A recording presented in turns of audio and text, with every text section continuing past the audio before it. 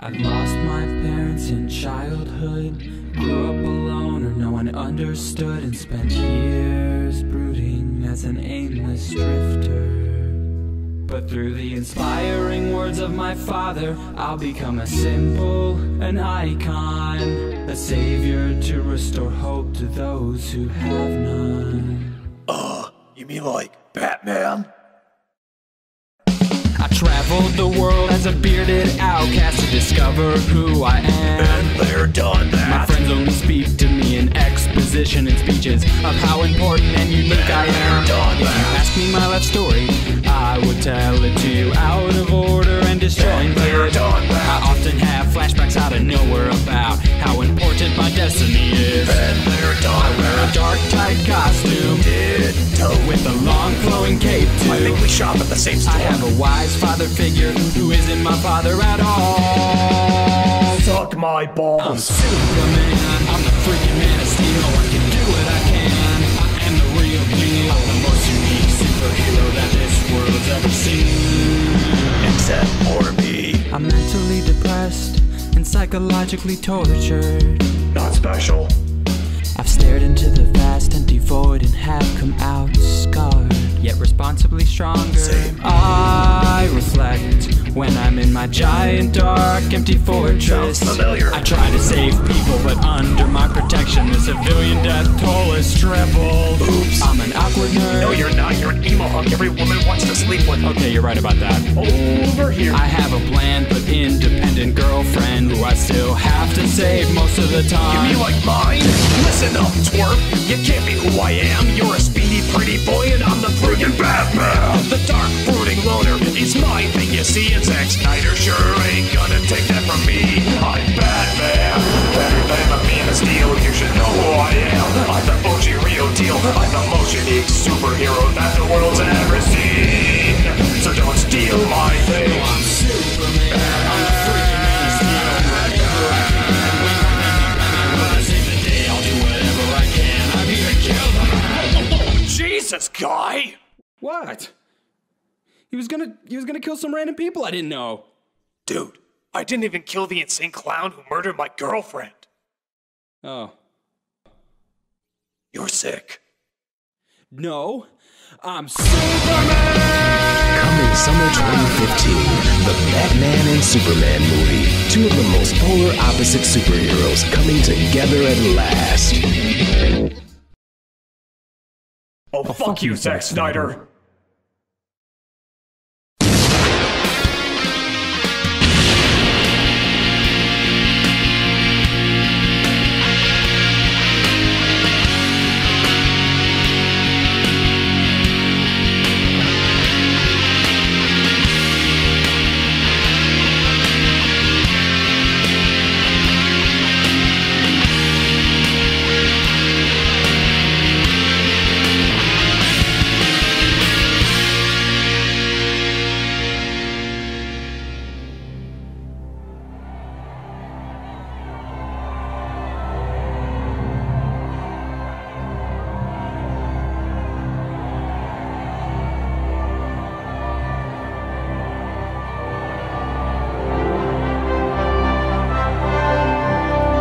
They can be a great people they wish to be.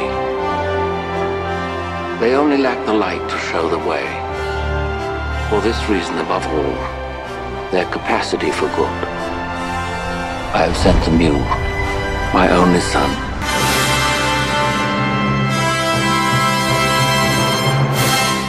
Man of Steel sucks! Man of Steel is freaking awesome and you know it! Yeah, maybe for blood-hungry psychopaths, but for those of us who love an American icon, it's bullshit! This is a new kind of Superman critic. He's obviously not the one we grew up with. Yeah, that one makes sense! What, time traveling? Flying around the world? Mostly makes sense. You just can't accept the fact that this is something new. And while we all know that the first two films are legendary, it's time for a different way of looking at this story that's been told 1,000 times the same way. Okay, look, I'm sick to death of that bullshit argument, so I'll tell you what. I am willing to look at this in a new light. Because, hey, we should be willing to accept things from a new point of view. I will still try my best to accept this as its own unique thing, without drawing any references from the original movies. Deal? Deal. But you have to acknowledge that when a moment sucks, it fucking sucks, no matter how much testosterone-filled bullshit is in it. I make no promises. Joe! Alright, fine. Well, let's look at the movie that has the internet totally split down the middle. This is either the absolutely loved or absolutely hated Man of Steel. We start off with the birth of our hero on planet every sci-fi movie ever made. And seeing how this is a Zack Snyder film, everything obviously either looks like H.R. Geiger's hand-me-downs or penises. Look at these things! Tell me that doesn't look like the Little Mermaid poster! I actually quite like the new Krypton look. Sci-fi, medieval mesh, interesting wildlife, but I suppose the floating robots do look a bit like the hairdo in The Last Airbender. Oh, no, we have interpretations of that in barbed wire. As our High Council is wearing what I assume is Krypton's version of mini roller coasters. Are you seriously suggesting that we evacuate the entire planet? No. Everybody here is already dead. A lot of you know the drill here. Superman's father, Jor-El, played by Russell Crowe, is trying to convince the higher-ups that the planet Krypton is about to explode and nobody believes him. But hell, the entire world blowing up isn't exciting enough. Let's throw in a hostile takeover while we're at it too. This particular hostile takeover is led by General Zod, played by Michael Why Does Everyone Say I Lisp Like Willem Dafoe Shannon. These lawmakers, with their endless debates, have led Krypton to ruin. Help me save our race. The degenerative bloodlines that led us to this state. And who will decide which bloodline survives, Zod? You? I humbly accept your nomination. Don't do this, El. So, seeing how Zod's army fought off this world's equivalent of White House security so easily, it only makes sense that Jor-El should be able to fight off Zod's army that broke through this world's equivalent of White House security so easily. I think. He rides on his dragonfly dragon, picks up yet another subplot, because Lord knows we don't have enough of those going on in this opening, and plans to put it in a space pod, sending his son to Earth, who will be the only survivor. Goodbye, my son. Nah, shoot, we gotta have that pesky emotion. Come on, this is a Christopher Nolan story. You can throw in more subplots. At least strap that baby to a bomb or something. He rises from the dentist's chair and is sent out towards Earth, just before Zod's forces arrive. Concentrate fire on the main door! Yes, person who clearly has no microphone attached to his mouth. What have you done? We have had a child, Zod. Heresy! Destroy it! They stuff a bag of marshmallows in his mouth before talking? Heresy! Destroy it! Heresy! Destroy him! Actually, the funny thing about Michael Shannon's performance is how he manages to be both over-the-top extreme and under-the-bottom restrained. It's kind of like watching Jerry Lewis act. He may start off low and appear not to be very interested, but then, in a millisecond, he can change into hey, with the screaming and the yelling and the nice lady! Oh, shut up. He did great. Michael Shannon is a damn good actor. He was portraying a bitter, single-minded man who has nothing to lose as he's pushed to the breaking point. Yeah, but does his breaking point have to sound like a bulldog? You won't kill us yourself! You wouldn't sully your hands, but you ram us to a black hole. Your turn. Yeah, well, at least he doesn't sound like a screaming goat when he yells. Hey, I do not! Hey! Hey! Bearded asshole. But Zod gets the best of him just before security gets the best of Zod. This calls for a Hans Zimmer Bwaum. Is anyone else sick of that sound yet? I swear, if Hans Zimmer did the music to You're a Good Man, Charlie Brown, it'd be You're a Good Man, Charlie. So Zod is sentenced to imprisonment in the Phantom Zone. You believe your son is safe? I will find him. Sorry, didn't quite catch that. I will find him. No, still didn't get it. I will find him. Still not coming through. Tell you what, say it as loud and ridiculously hammy as your cartoonishly large eyes and mouth will allow. I will find him! Now I hear ya. No, you won't. Bye. I swear to God, look at it! Look at it! So they wait for the inevitable, as it's the end of the world as they know it, and everyone feels blandly fine. you, Laura? Shouldn't you find refuge? What? I can't hear you over the incredibly quiet destruction of the world. There is no refuge, Kilo.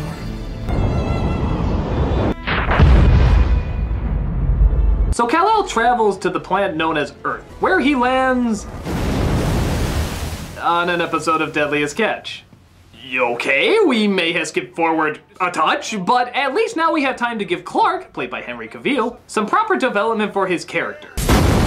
Or just blow shit up again, because the past 20 minutes clearly haven't shown enough of that. I am Leonidas Wolverine Brawny Man. Follow my non-flammable pants to freedom. When Kansas became a territory. Oh, we're in this kind of story. What kind of story? The Out of Order story that got critical acclaim with Memento, so Nolan's been trying to use it with every film he's been attached to. He's a boy, he's a man, he's a teenager, he's a boy again, he's a man. And it wouldn't be so bad if he would at least talk about what he's going through, but he never does. Wait, aren't you the one saying that Nolan films already have too much dialogue already? What kind of, sort of, maybe. It depends on how you use it. I mean, if it's needed, use it. If it's not, don't. Well, you actually don't need it here. Scenes like Clark as a boy getting used to his powers are already emotional scenes. You don't have to explain them. Now that's true. Scenes like this are good on their own, but we're getting background on a guy whose personality we're never given time to know. Look at this. We have a flashback to his childhood and then we cut back to present time. Then literally 1 minute later, we get another flashback to his childhood. Welcome back. Missed ya. They never give any time to understand this guy. I've got to know the personality of my minute rice more than I have this person. So what's wrong with that? Lots of us constantly get flashbacks out of nowhere about their troubling childhood. Joe? What's that, Papa? No, I don't want to wear the big lobster costume. Why do you make me wear that anyways? No, Papa, no, not the nipple tasers, please! I think the less I know about this, the better. So after countless moments of intense scenes and harsh action, what is this flashback gonna show? Some intense scenes and harsh action. Wow, this film's running the gamut of all 2 things that can be done with a movie. So young Clark saves the bus of kids, which leads to the dismay of his father, John Kent, played by that voice box that sounds like Kevin Costner. Or maybe it's just Kevin Costner. They're pretty easy to mix up. We talked about this. Oh, Clark, you have to keep this side of yourself a secret. And this, of course, gives way to one of the most controversial parts of the movie. John Kent saying he should have let the kids on the bus die. What was I supposed to do? Just let them die?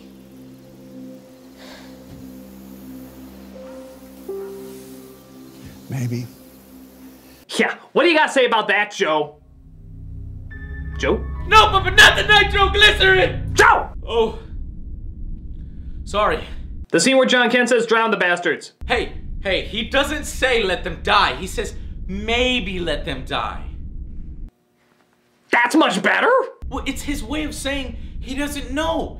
And that's what's so great about it, because it mimics real life far more than previous Superman films. It shows that people don't always have the answers. All he knows is that he doesn't want his son to be discovered and hurt. But he never says let them die. He says he doesn't know. Okay, fine. Tough, confusing world. Why can't Superman's father then talk to him like a father? What do you mean? He is the one that builds him up. And that's it. Every line in this movie is just talking about what a messiah he is. You were sent here for a reason. When the world finds out what you can do, it's going to change everything. You're not just anyone, Clark. You're the answer to Are We Alone in the Universe. Stand proud in front of the human race. He's less of a tough father and more like a stereotypical Jewish mother.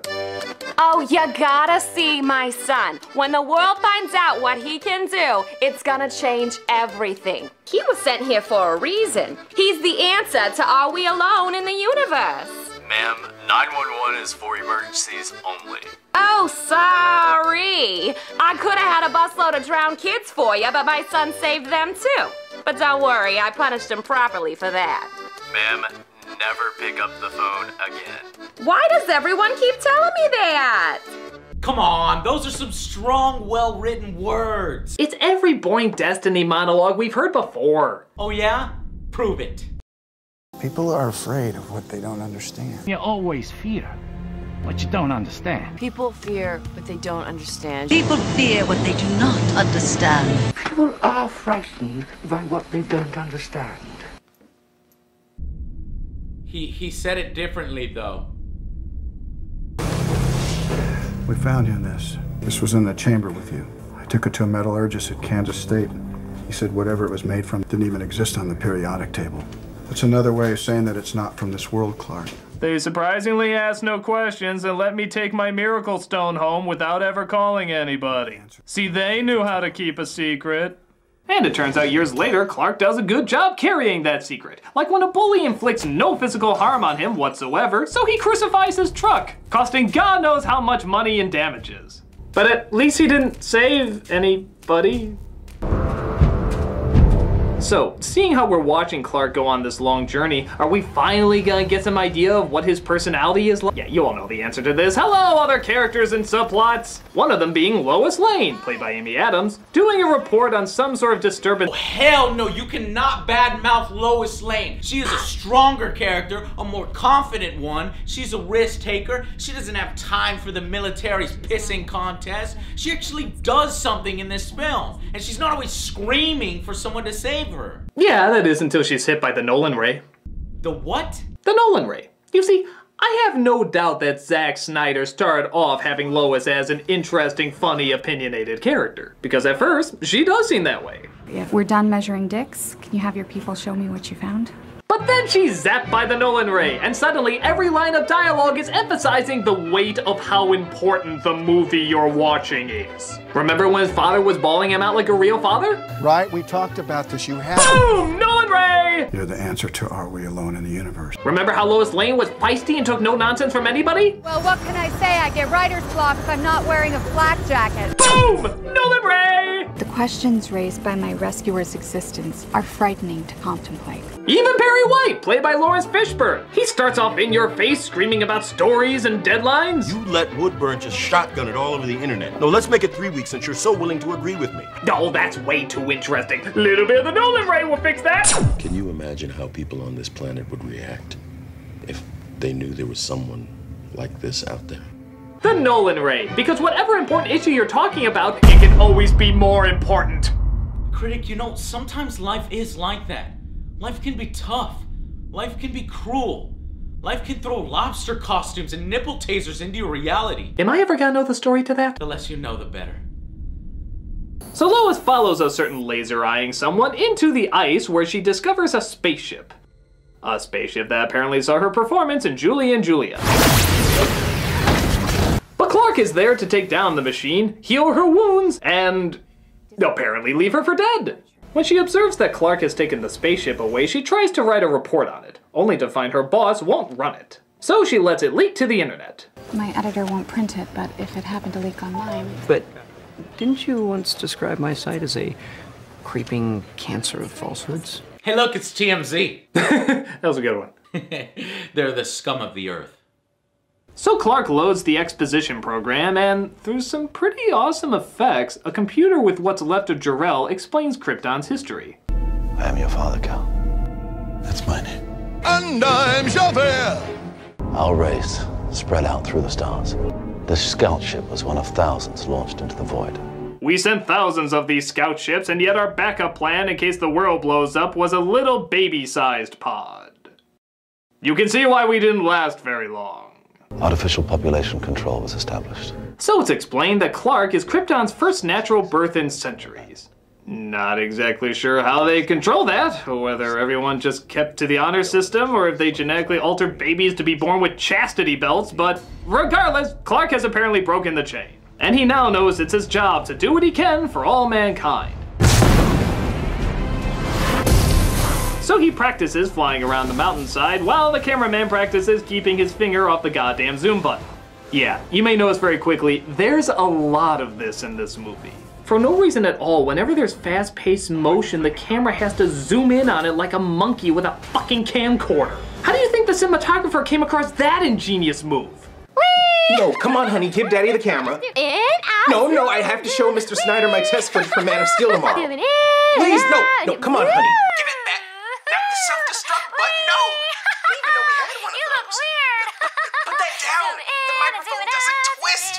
I can explain. I love this. I knew you would. So Lois goes searching for her rescuer / leaver of people to die in the snow, and through asking questions and listening to hearsay, she locates exactly where he is. Of course this calls for celebrating with another flashback. Tired of safe. I just want to do something useful with my life. So farming, feeding people, that's not useful. My family's been farming for 5 generations, Clark. But wait a minute, Papa Kent, didn't you just in a few flashbacks say that he was destined to change the world when people discovered him? When the world finds out what you can do, it's going to change everything. And now you're saying you never want him to be discovered and you just want him to be a farmer? I'm starting to think Clark has 3 fathers. Jor-El, John, and John's other friggin' personality. But get ready for a big shock here. Something big and terrible tries to kill them. And thus they all try to seek shelter. Hey, still in the car! Head in the car! I'll get him. I'll get him. No. Get your mom to the overpass. But wait a minute. Hey! What about Boomer? Boomer will be saved by John, even though it would have been a lot easier if he just sent Clark in to go get him, causing John to hurt his leg, unable to make it back in time. But he stops Clark from saving him because he's an attention-hungry martyr who doesn't want Clark to be outed, even though he's going to be outed just a few years later anyway. Wait, what? Yup, even though there's about a million other ways this problem could have been solved, John Kent sacrifices himself because he stands by how Clark should change the world by never doing a goddamn thing. He's just doing what he thinks is right. But it's not right! But he thinks it's right. Does that make it right? Does that make it not right? Not right? Right? Right? Right. Right! What the hell did we just agree on? You see, this movie's deeper than you think. It's raising questions. Oh, shut up! While we're at it, why does everyone in this movie take death like a light breeze? All of the people who die in this film never flinch, move, or even make a noise. And these deaths have ranged from stabbing, explosion, and tornado. I think somebody in that lineup would at least go, ow! Maybe. Well, the movie's tired of waiting for Clark to actually do anything, so General Zod appears on the Monarch ship to threaten the world to hand him over. I think whoever's at the helm of that thing is looking to make a dramatic entrance. Thanks for the arrow, by the way. We never will have known what we were supposed to look at. You are not Nostalgia. My name is General Zod. I come from a world far from yours. So it looks like their ability to take over all of Earth's video footage understandably gives a barely visible picture. But for some reason, that sound sure seems crystal clear. To Kal-El, I say this. Surrender within 24 hours. And tell Nash thanks for the microphone. It works great. No problem, tyrannical overlord! Watch this world suffer the consequences. This is Orson Welles, ladies and gentlemen, to assure you that the War of the Worlds has no further significance than as the holiday offering it was intended to be. So Clark tries to figure out what to do and seeks the advice of both his mother and possibly a higher source.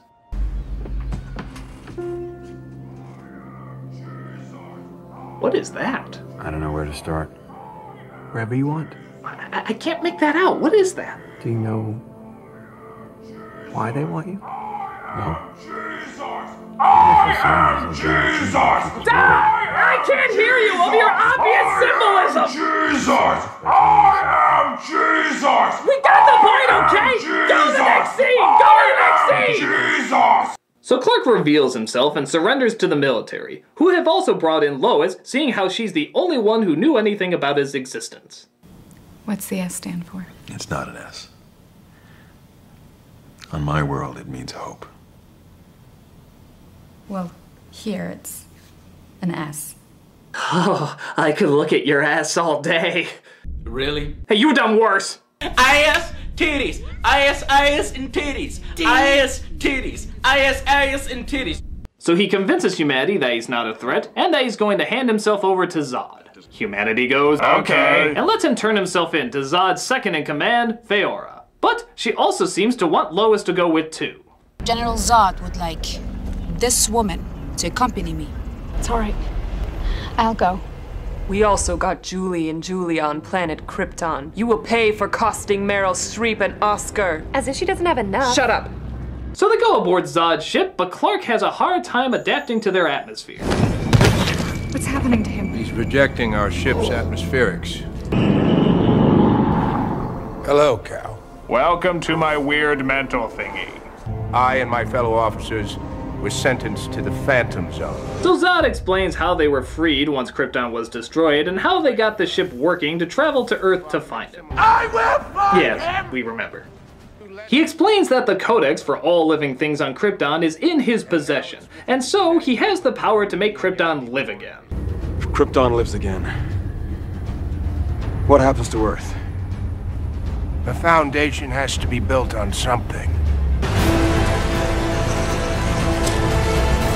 You know, is it really wise to tell your only hope for the future of your race that you're going to destroy his place that he calls home? Wouldn't that kind of make him resistant and thus make things go a little slower?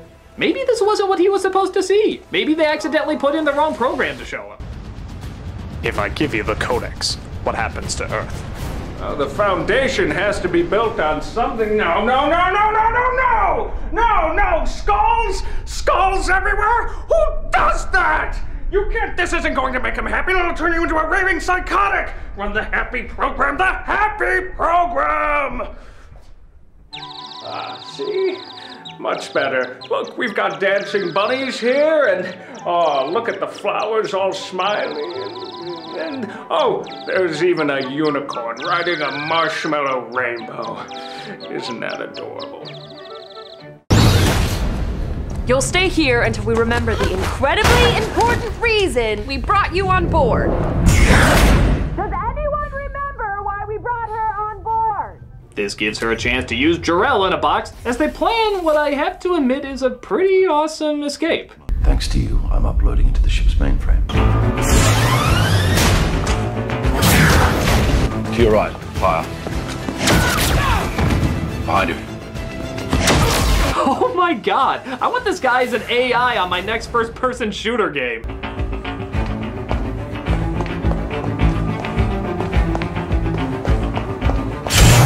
Secure yourself inside the open pod. Safe travels, Miss Lane. This also allows Clark to escape as he's set to go down to Earth and stop them from harming anybody. We wanted you to learn what it meant to be human first. So that one day, when the time was right, you could be the bridge between two peoples. You can save all of them. But my father said never to be noticed or help people. Your father's a twat who directed The Postman. You, now go. I am Jesus! I am Jesus! We heard you the first time! Hey, what's wrong with a little savior symbolism here or there? Here or there? I don't think the Bible has as much Jesus imagery! Okay, but what would someone who's half immortal and half human be like? Would he be more human or would he be more godlike? Yes, he floats away on a cross, but to me, they're just trying to have him move graceful in space, okay? They're not literally saying he's Jesus or God, and the church scene supports that he's humble. He's more human than we know. He needs the advice of others to help him make the right decisions, and this is when he truly comes over to our side, becomes one of us. You know what? Forget it. Let's just say you win. Really? Yeah, I'll claim as Citizen Kane as long as I don't have to watch any more of this dark unpleasantness. It'll probably please half the angry fanboys too. Alright, score 1 for Angry Joe. I'm gonna convince you yet. The hell? You know, how come my show is so easy to hack? I come from a world far from you. I've traveled over the ocean of stars to reach... hold on a second. Why the hell do we still have dial-up? This is General Zod. I've been watching your little review and am displeased to discover that you are giving it a positive rating. Yeah, he loves it now. It's like one of his favorite movies. Shut up, Joe. Perhaps you're unaware of how many people watch you, Nostalgia Critic, and how much I personally despise the film you are currently reviewing, and how easy it would be for me to rearrange your testicles so that they look like Jackson Pollock droppings. That joke's on you, Zod. Once the critic makes up his mind, nothing changes it. Joe. You can literally rip his intestines out with an onion peeler. Joe. Or you could suck out his eyes with a vacuum hose. Joe. Or you could put him in a lobster costume and hang him upside down over a pit of ferrets injected with venom. Joe! Surprisingly, this isn't helping. Look, Zod. Hold on, I'm writing that last one down. Zod, the review isn't done yet. I'm gonna watch it all the way through. Very good. And if you don't hate it, I will make sure that the corpse they find of you they will never recognize as a corpse. Hey, that's not fair! Critic, if you go back on your opinion, you're gonna have the whole of the internet hounding you down like an animal.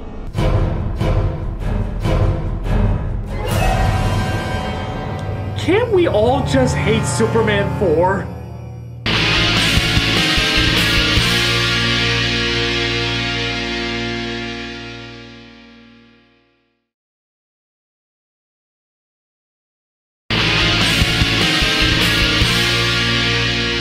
So Clark, or as some people are calling him now, Superman, gets Lois out of the escape pod before it explodes. Aw, what a charming romantic no time for that here. We got exposition to spew. I didn't want to tell them anything about you, but they did something to me. They looked inside my mind. It's okay, Lois.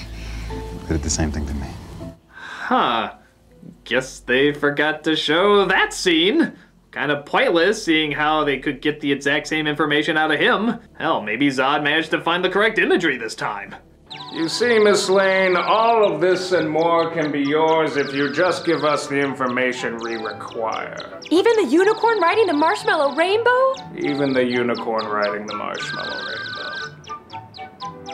So Zod approaches Clark's mother dressed as that thing from the opening of Alien and tries to force her to tell him where the Codex is. The Codex is not here. Where has he hidden it? I don't know. Where is the Codex? Does this guy have any charm outside of just shouting his ass off? How'd this guy get this position anyway? It's all down to shouting! Superman saves his mother, but potentially dooms this entire town by bringing the battle to them. It seems okay for the moment as Zod can't adapt to Earth's atmosphere, but Miss Not Ursa and her masked minions can make up for that.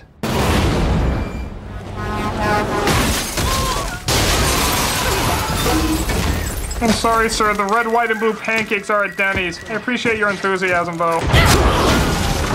And as many people have pointed out, the product placements in this scene are beyond horrendous, including some painful plugs for IHOP, Sears, 7-Eleven, U-Haul. There's so many ads clashing in this scene, I don't think they could properly plug them all in time.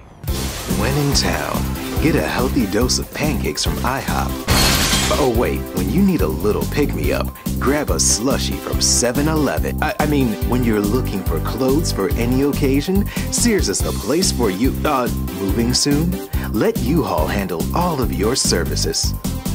Oh, now you're not even trying. All right, I'll give you that one. There is way too much of that in the film. But Critic, you have to admit, the action scene is still amazing. What, with countless plugs and people dying left and right? Come on, you know your inner man-child can't look past how amazingly awesome the wanton destruction is.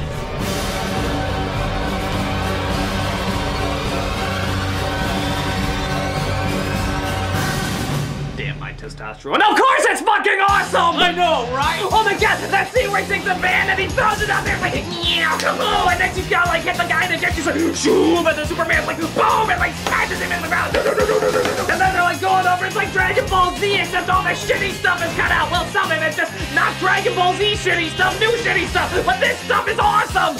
Pardon me, but was I hearing enjoyment of this picture? No sir. Good. Pussy. No, that's what I'm going to be if I piss him off. He finally gets their helmets off. Strange seeing how Zod's came off in one explosion and theirs took like a bajillion. And seeing how he's won, he goes back to his mother to see if she's alright. Nice suit, son. I'm so sorry. It's only stuff, Clark. Oh good. Could you tell the people down the street that? I'm up to my ass in property damages. But Zod discovers the Codex is in Superman's bloodstream and that he doesn't need to be alive in order for them to get it. So it's time to do a little planet redecorating.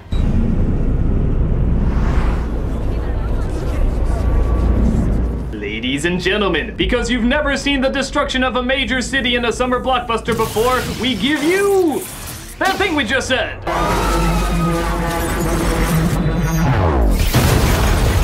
Oh my god, look at all the places they're destroying, including IHOP, Denny's, Toys R Us, Sears. Oh, the ingeniously marketed humanity!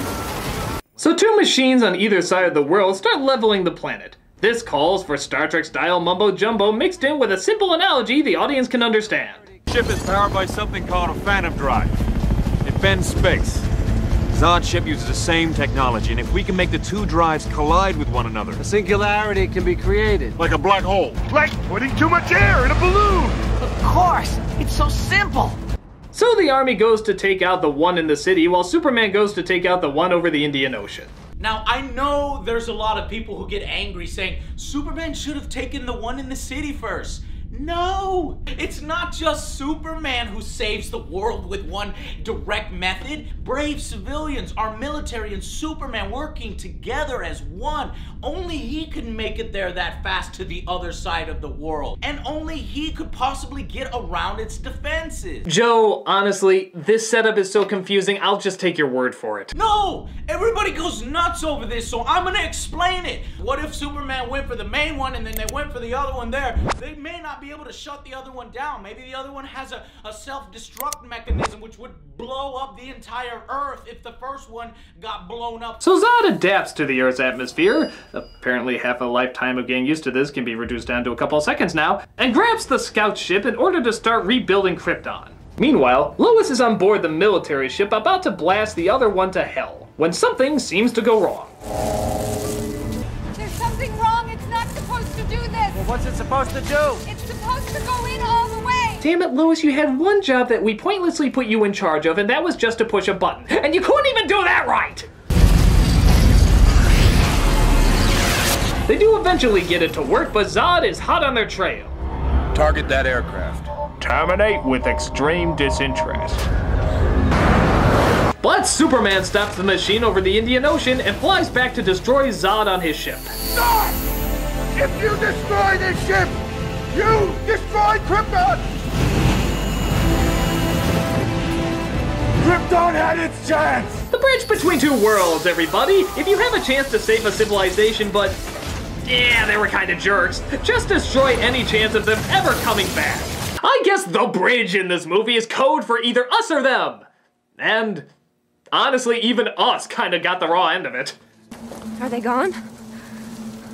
I think so. They saved us. Oh, for God's sake. Could you say that in a part of the city that doesn't look quite so 9/11'd? For crying out loud, all that's missing is Bush and a banner that says mission accomplished. You know, they say it's all downhill after the first kiss.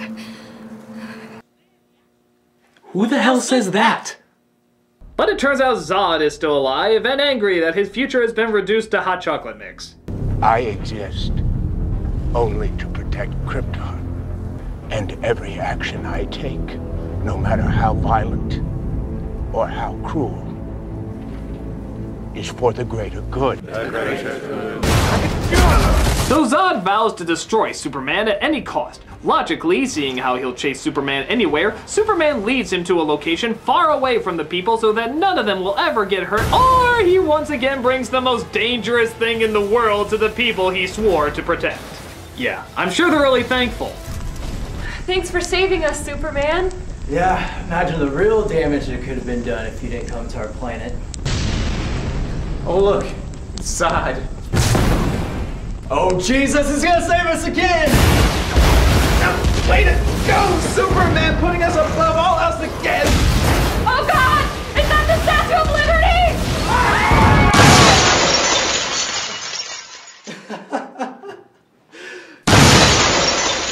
Superman gets him in a headlock, but Zod vows to make what he supposedly cares for most suffer.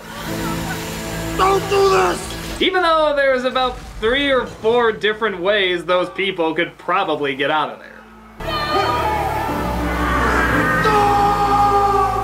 You have to admit, Soup, this isn't all me. These people are just kind of idiots. Never. Thus we get our biggest controversial moment in all of the movie. Superman breaks Zod's neck.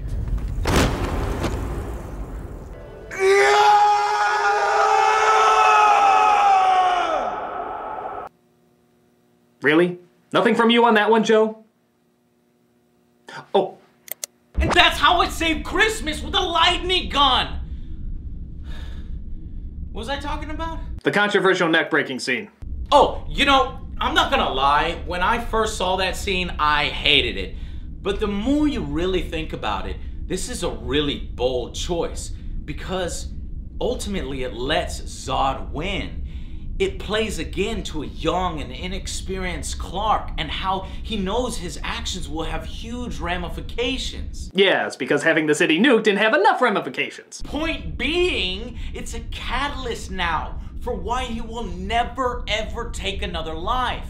The fact that he had to do it to one of his own people, one of the last remaining Kryptonians. At that moment, he not only chooses to be human, but he makes the ultimate sacrifice for humanity. And he also makes himself forever alone. I agree. Ha! I knew you'd say that. Wait, what?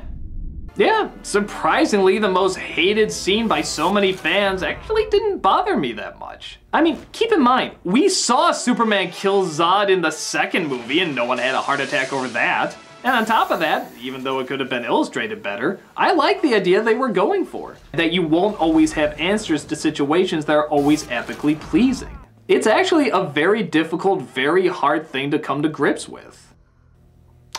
Too bad Forgotten in the very next scene. He just blows some more shit up because, like I said, we haven't seen enough of that. Yeah, it's pretty rushed. I mean, he takes down a satellite and then they make a joke about how hot he is and they never bring it up again. It's almost like the scene before never freaking happened. It really pisses me the fuck off. They just ruined it right there. They never established that killing people was a big thing for him. Hell, we saw so many other civilians die, I figured that he'd be used to seeing it by now. We never actually see any of those people die as a direct result from Superman. I mean, sure, we see people die when Zod's ship is like humping the Earth, but I get what you're saying. You're actually saying we agree on the neck break then. I think so. The one part most fans universally hate, we actually think is okay? For the most part, yeah. So does that mean you actually like it, Critic? Yes. Does that mean you actually like this, Nostalgia Critic?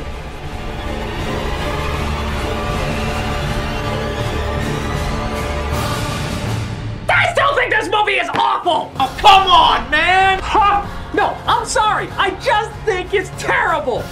There are some things I like. All the actors to play these roles are good choices. The action scenes are awesome. And though I like the more upbeat Superman, I'm open to the idea of a darker version. But these characters have no identity. Outside of their job and how they look, you wouldn't even know that this was Clark Kent or Lois Lane if they didn't call them Clark Kent or Lois Lane. The millions of subplots are not needed and get in the way of any emotional connection we want to make. The incoherent storytelling is pointless and annoying, and as a superhero, he lets way too many people die in this. Even if he took Superman's name off of this, I still wouldn't like this stupid, illogical mess. I think you're totally wrong, Critic. Everything you just said.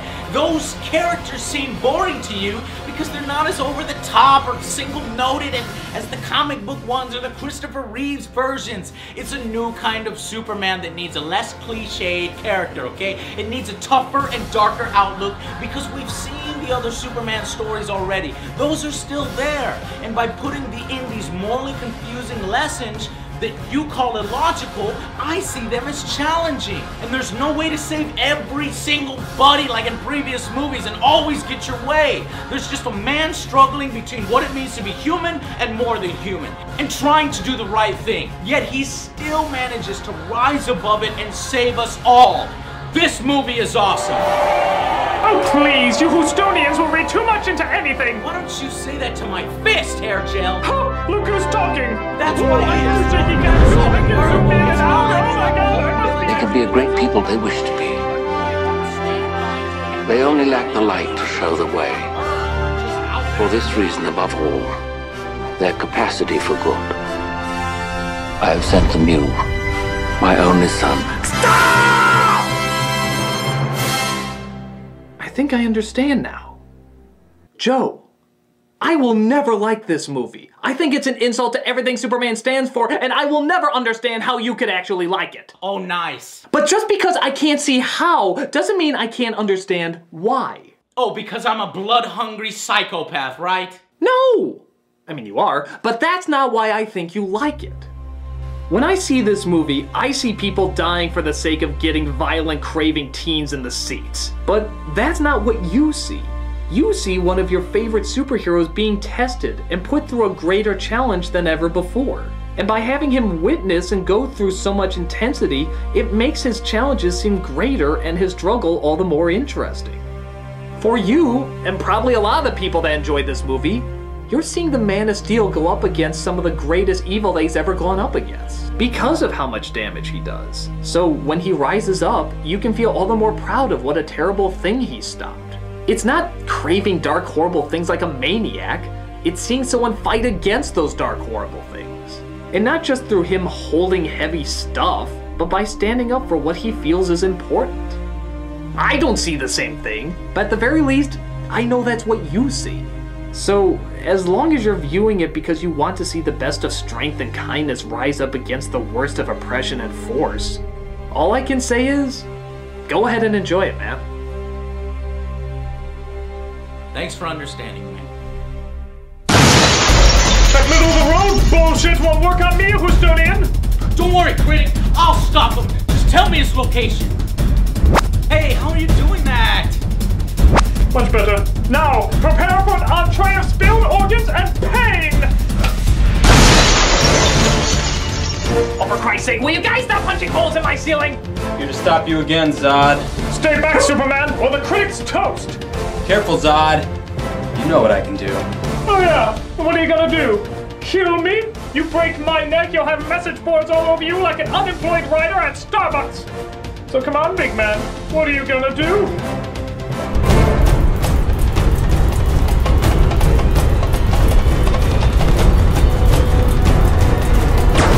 You lasered his balls off? Yep, but at least I didn't kill him. But you lasered his balls off!